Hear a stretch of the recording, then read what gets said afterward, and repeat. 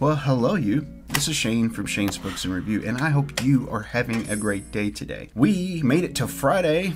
Small round of applause for ourselves. The book we're going to be talking about today, of course, is The Consuming Fire, wrote by John Scalzi. It is the second book in the series of The Interdependency. What a read that was. The first book that I read from John Scalzi, I have a friend of mine that's an electrician. I'm not going to do any name drops here because I don't want to put him out. It was John Scalzi, Old Man War. It blew my mind out of the water. I was absolutely not ready for that book. It did kick me off on reading a bunch of other books that were kind of the same type of a thing, so I owe this guy a little bit of gratitude for telling me to read it. On to the book. Ooh, where do we even start? There's so many pieces. Alright, I want to say this. As a sequel, John Scalzi did a beautiful job with this book. A lot of times when you get a sequel, sometimes they don't really mesh, or it's like a copy of a copy of a copy. You have degradation to the characters in the way that they were in the first book versus the second book or the third book. They seem like lesser identity matched to themselves, it seems like. Because of that, it takes me out of a book so quick. It makes it so hard to finish, but that's not the case with this. If anything, it seems like he's had more time to delve into these characters and make them more rich. Like Greyland II or Cardinia, for example. Her character, oh boy,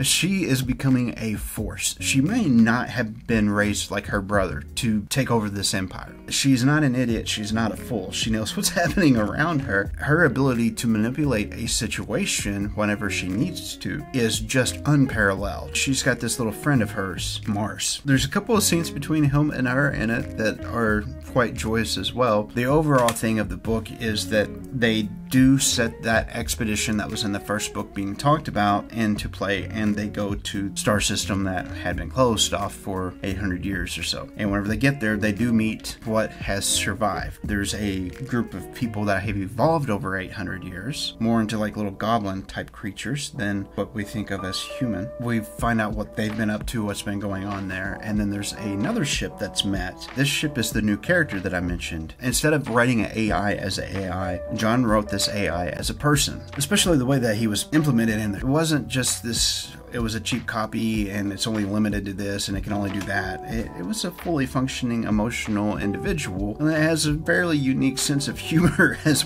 well. They meet the alien race, they come back, they bring the new ship that's from a different place back to meet Cardinia. Cardinia, whenever she meets the ship's AI, Shinover, they both do this big elaborate bow in front of Mars, and Mars is like, what gives? What's going on here? And she's like, your friend here, he's a king. Shinover was indeed a king of one of the areas before the interdependency. We also find out what was going on with the flow, who was probably responsible for it having issues. But there's a little bit of backstory too. Apparently the interdependency has lost all their knowledge of anything before this one catastrophic event, and Shinover was an excellent device to use because he ends up giving some of the information back to the people of the interdependency on this is what happened, and there's not just you guys. Ironically enough, you guys were the ones that had no planets, just a bunch of things to mine. The interdependency that thought of themselves as regal, come to find out that's not what they really are in a lot of ways. They ended up almost being the backroads cousins. I thought that was a really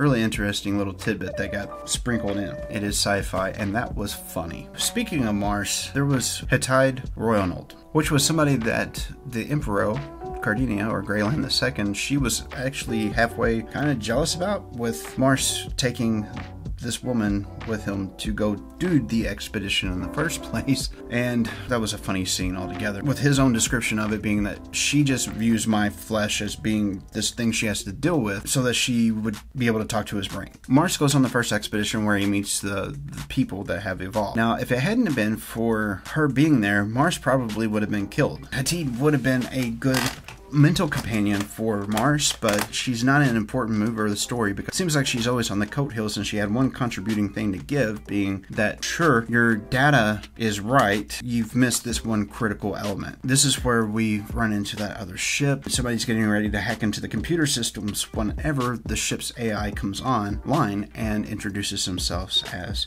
Shinover. They play a game of cat and mouse with the would-be assassins. They do get themselves back in the system of the interdependency by Hub. I know that I'm just glancing over that whole section, really, but I want to glance over that section. I don't want to give you all the information about it. That was a well done thing. It was a well done scene. If I get into all that and I describe those people and everything that has to do with them, I feel like I would be taking away from you. All these other houses were so used to dealing with particular emperors in the past that were easily stroked by ego into doing what the houses would want, or bribed, or whatever. Greyland II / Cardinia / Emperor, she has a way of playing dumb. Well, maybe not playing dumb, but she does sandbag until they make their little ruse to whatever they want to do, and then she'll just shut them down completely. And of course, that's like a one-trick pony, right? It's only going to happen one time. It can only work one time. But she pulls it off on multiple houses in the same house multiple times. Talking about trickery, let's get back around to Kiva Largo. What a character. She's still at her antics. Cardinia puts her in a position where she's going to be over the Nohammapetans pretty much. The Countess of the Nohammapetans is pretty riled about Kiva being put into the position that she was, and that is that Cardinia put Kiva into trying to root out the evils of the Nohammapetans' finances. There's a very big screw up. Basically, the Count of the Nohammapetans decided that she was going to assassinate Kiva.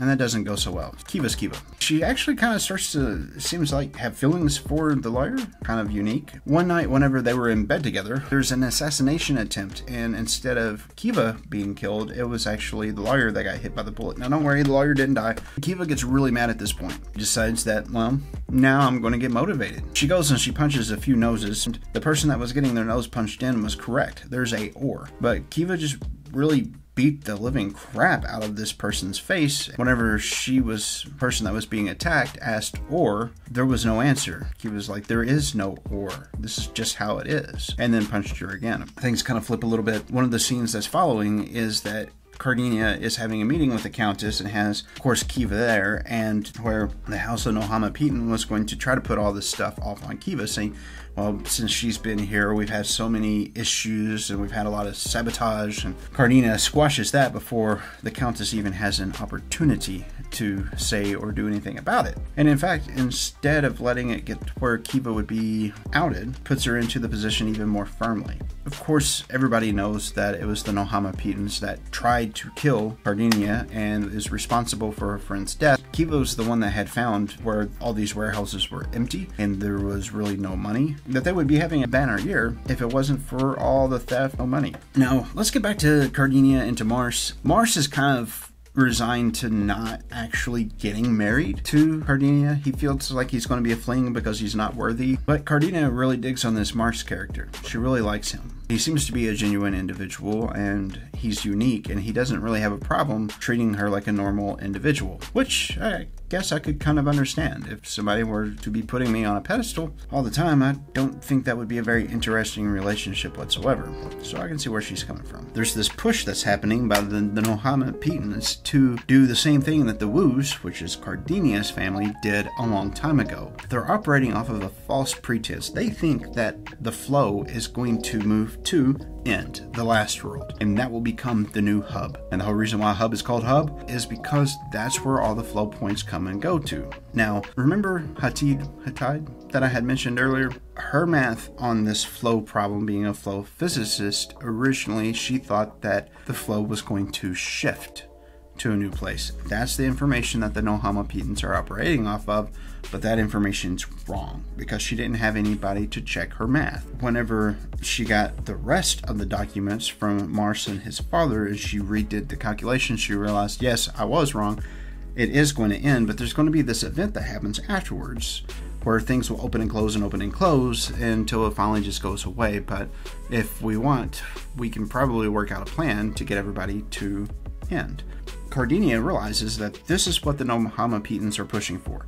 They want to get themselves institutionalized at End. That's the reason why they disassociated themselves from that entire system that was theirs, their home system, and left all those people behind, is because they wanted to get a duke on the planet so that whenever everybody started coming in, they could charge exorbitant prices for being on the only planet in those systems that has air that's breathable and that people could live. Remember in the first video where I made that example about a priest? I hadn't read this book yet whenever I did that. That was just a random happenstance because that was It was just the best example I could think of a character being well wrote or not well wrote with their behavior. Was a priest. Well, funnily enough, in this one, there's a kid that in the very beginning of the book has a religious vision, and throughout his life it goes from it's a religious vision to moving on in his own life to the point of where it was no, it's a amusing antidote now. It's not something that's actual. Whenever Cardinia decided that she's going to revamp the church and give this huge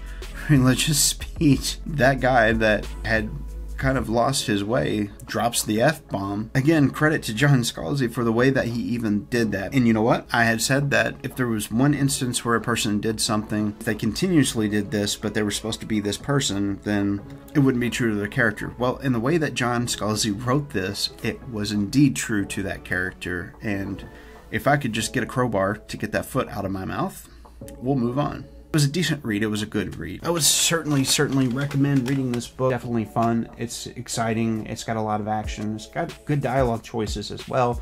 Good character development is continuing. The characters are actually getting more in depth. I'm starting to sound like a fanboy, aren't I? Well, it's not really that way. People that write are the same as anybody else. They're just people. But I do respect what he's done with this. I'm curious to see what he's going to do with the next one. Again, today's book was The Consuming Fire by John Scalzi. Like, share, subscribe. This is Shane with Shane's Books and Review, and I will see you on Monday.